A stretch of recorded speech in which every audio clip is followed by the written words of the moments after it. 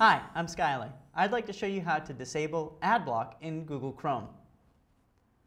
This will work regardless of your internet connection speed. You'll see that I've got AdBlock installed here. Now, if I click on the button next to it and go to Settings,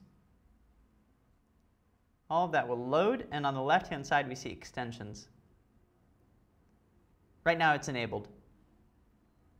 If I uncheck the box, AdBlock is now disabled. So if I go to a website,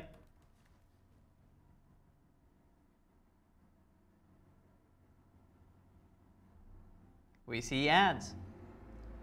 Thanks for watching. This was how to disable AdBlock on Chrome with a slow internet connection. I'm Skylar.